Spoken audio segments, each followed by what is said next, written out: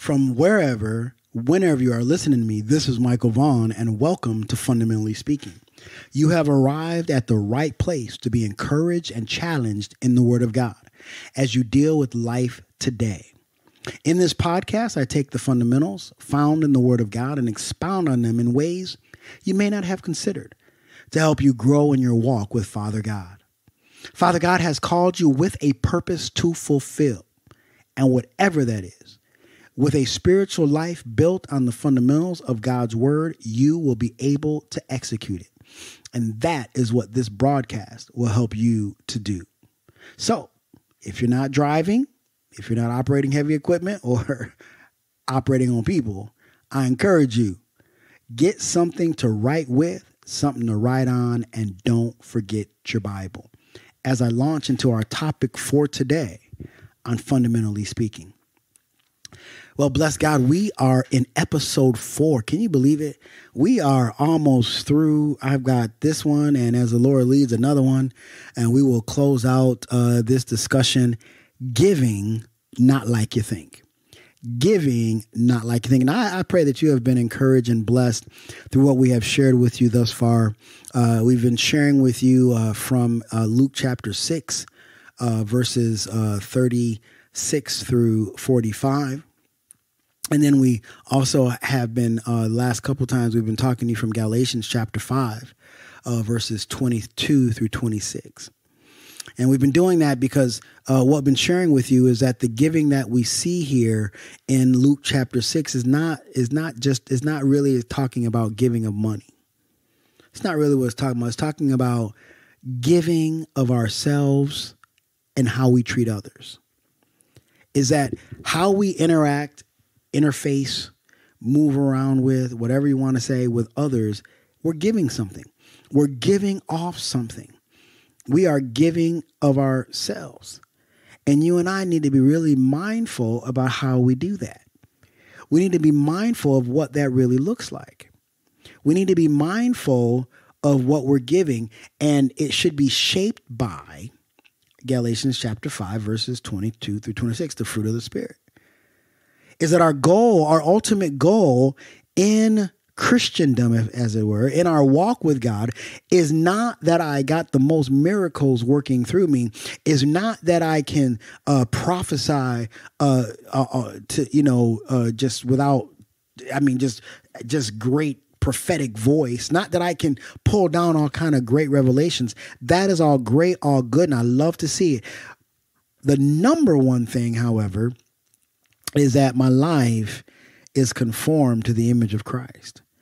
That's what we want to be. And so how great will it be to have somebody whose life is conformed to the image of Christ, and they're manifesting the fruit of the Spirit and pulling down revelation and operating in miracles and prophesying.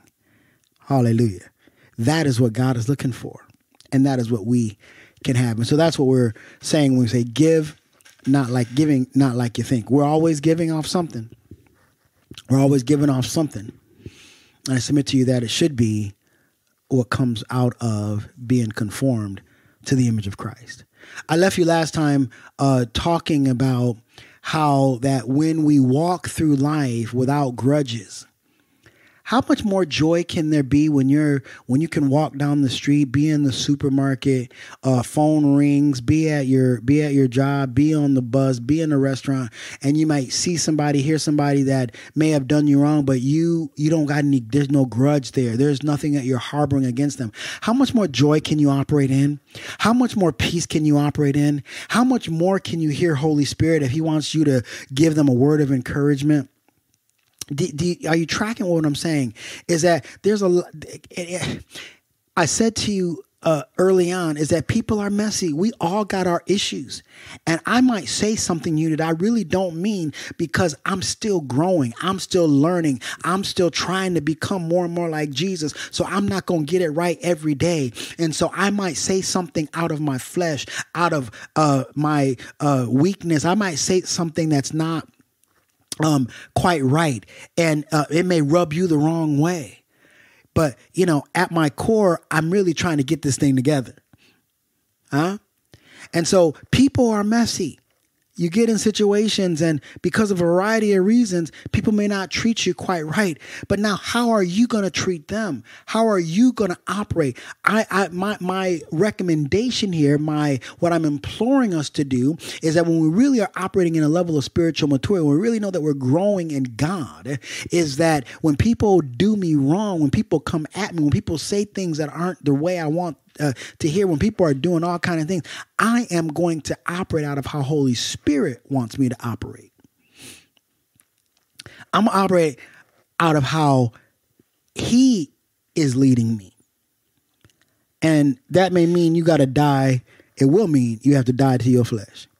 And I say that because if we can go through life without grudges against people, and I'm not concerned about who does and doesn't like me, because see, wherever I go in life, whatever status I have in life, is that it's Father God that is bringing me there. The Bible lets me know that promotion comes not from the north or the south or east, but promotion comes from God, is that He puts one up and pulls another down, is that wherever I've gotten in my life, it's been because God has put me there. So wherever I'm going next, it's because God has taken me there. Are you with me?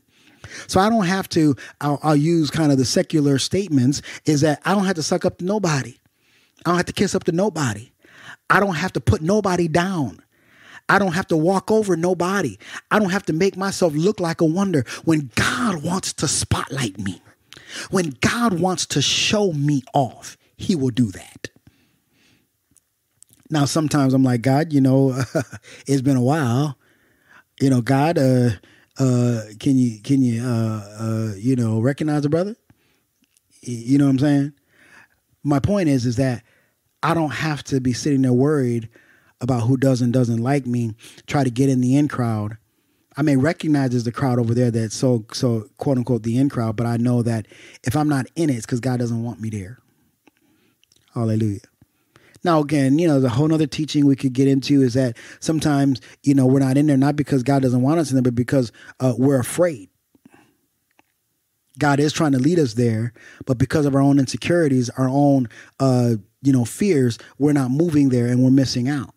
So that's a whole nother teaching. But my point is that we can walk through our life without holding grudges against people, without being concerned about who does and doesn't like me. We're more apt to have an ear to hear what God wants out of our lives. Think about this. If I spend my time worrying about who does and doesn't like me, I'm missing out on hearing what Holy Spirit wants me to do. When I'm taking energy out of my day to harbor a grudge against someone, then I'm taking energy away from hearing what Holy Spirit wants me to do. And I shared with you how I was pumping gas recently, and there was a kink in the hose.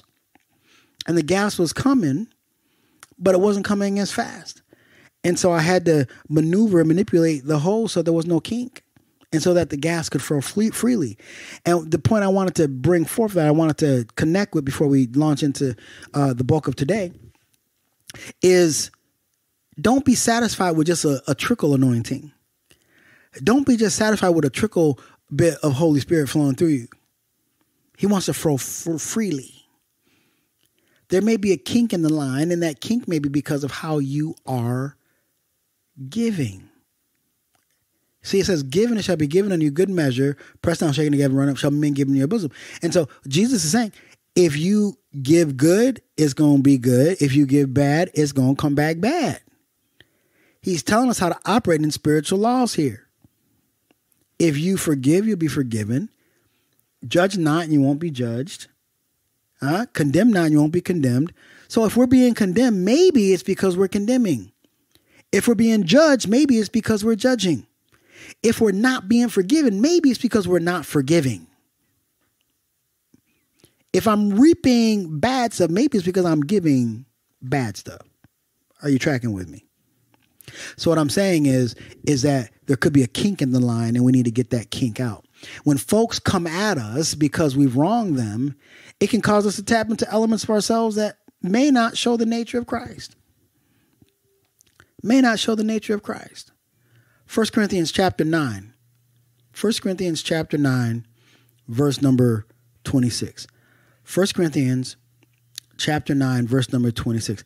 I therefore so run, not as uncertainly, So fight I, not as one that beateth the air, but I keep my body. Verse 27, I keep my body and bring it what? Into subjection. Subjection to what? Subjection to Holy Spirit. Lest by any means when I have preached to others, I myself should be a castaway. Listen, people may come at you. People will do things against you. Some may be poked by the enemy. Some are just ignorant, not really realizing what they're doing. But whichever way, you and I need to make sure that we're keeping ourselves, keeping our bodies in subjection. I am going to keep myself aligned. Now, it may start off a little rocky, but bless God, I want to recognize that this is not the leading of Holy Spirit. I'm operating in a way that's not pleasing to God. So let me back that thing up and let me operate the way he wants me to act. So when folks come at us because we've wronged them, and you may wrong them because you didn't even know it. Because people can be touchy and people can be messy.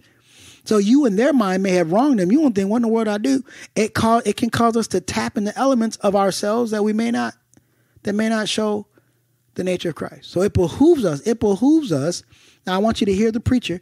It behooves us that when we see this, when I see myself operating in ways that are not pleasing to Father God, when I see myself operating in ways that are outside of conformity to the image of Christ, when I see myself operating outside of what the fruit of the Spirit is, I need to recognize it and purpose to do something about it. Don't just let it hang there. Don't just let it hang there. Let me say it one more again. Don't just let it hang there. Let's do something about it. Mark chapter 7. Mark chapter 7, verse number 20. Mark chapter 7, verse number 20. And he said, that which cometh out of a man, that defileth the man. For from within, out of the heart of men proceed evil thoughts, adulteries, fornications, murders, thefts, covetousness, wickedness, deceit, lasciviousness, an evil eye, blasphemy, pride, foolishness.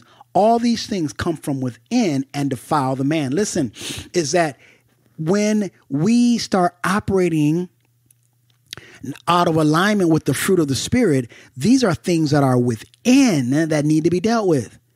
We need to deal with those things because that's coming from within us.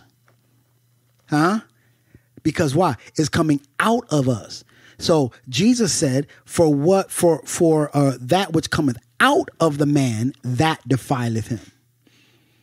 So I need to be mindful of what's coming out of me. I need to listen to what's coming out of me.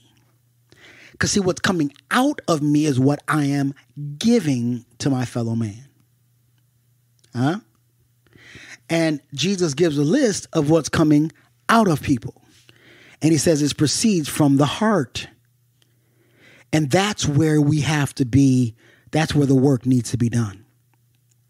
So when you see that, if I'm mad and if I'm angry and if I'm thinking evil about people and if I've got lust and adultery and fornication, that's what's coming out of me. It's not to condemn us, it's to help us. Jesus is showing the results of what's on the inside. We will go to a doctor, and when the doctor says, "Oh, that bump that's on you is a result of this that's within you." Oh, that rash that's on you is a result of that which is in you. So what is our next question that we ask the doctor? When the doctor says this thing that is manifesting on the outside is a result of what's on the inside, what do you and I begin to ask? Well, what can be done about it? Hallelujah. So when we begin to see these things coming on the outside of us, we need to ask Holy Spirit, what can be done about it? So don't just let it stay there.